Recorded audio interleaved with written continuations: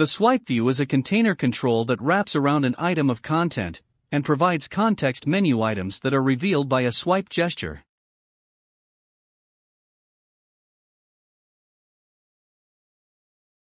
Good day everyone. I'm Michael, and I'm using a text-to-speech program to have a more clear speech and audio.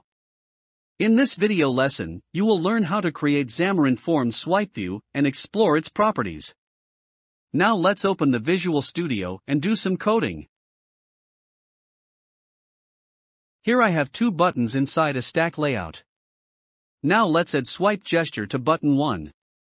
To add swipe gesture to the button, we simply wrap it with SwipeView element. But first, the element should be inside the layout element like stack layout, grid, or frame.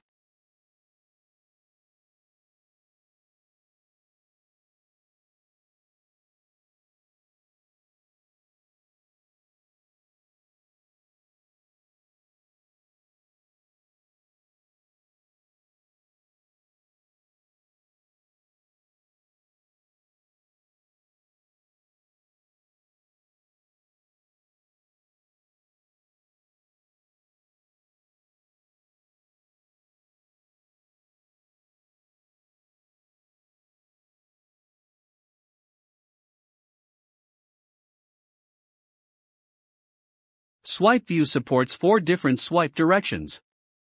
These are left items, right items, top items, bottom items. Here, I set the swipe direction to right items. This will display the item from right. Let's run the app first to see its behavior. So here, when we swipe the button, the swipe items appear. Swipe items have a few properties you can add, like text, background color, icon image source. It has also an event handler that triggers when an item is being tapped or invoked. Here, we did not yet implement the event. Let's just display an alert message when a swipe item is selected or invoked.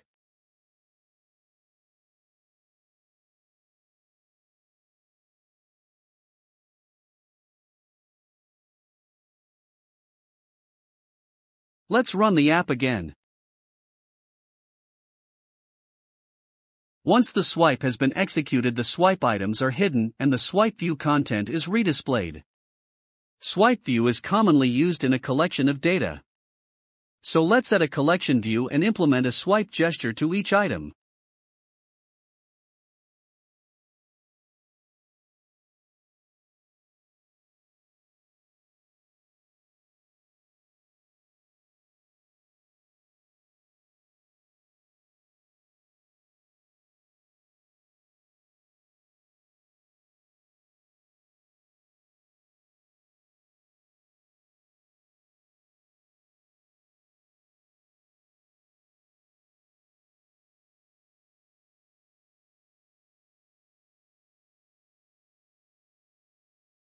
Here is our collection view. Now to add swipe view for each element on the list. We need to wrap the content of the data template with swipe view.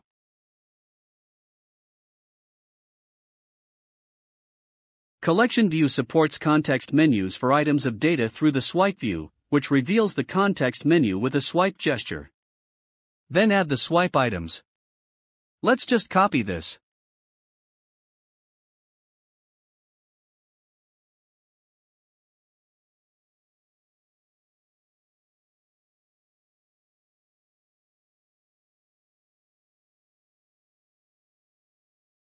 Then let's go to code behind set the item source of the collection view.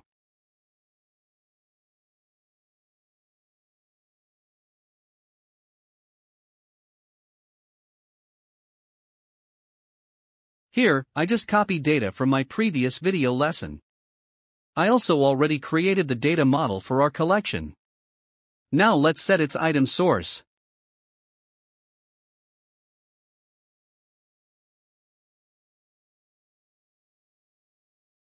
Let's run the app again. Let's swipe.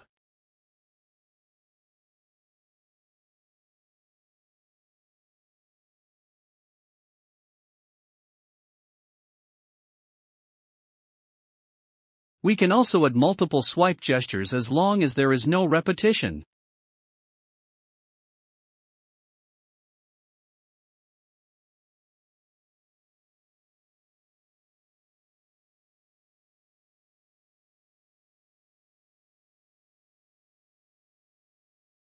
Let's run the app again.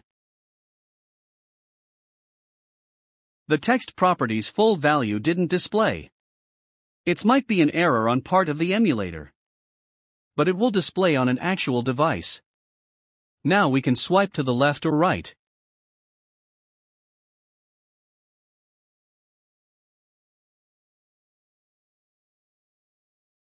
The SwipeItems class has also a mode property, which indicates the effect of a swipe interaction.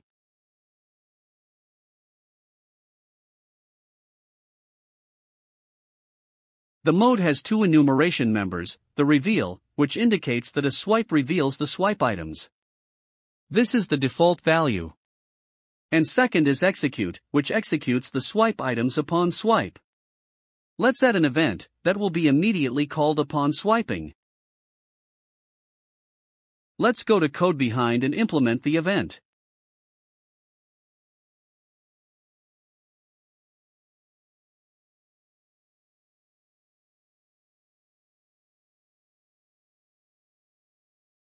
Let's run the app again. In execute mode, the user swipes a SwipeView to open a menu consisting of one or more swipe items, which are then automatically executed. Following the execution, the swipe items are closed and the SwipeView content is redisplayed. That's all for this video lesson. If you have questions, suggestions, something to add, or you think something is missing or incorrect to the lesson, please let me know. Again, this is Michael, thank you and see you at my next video lesson. Keep safe everyone.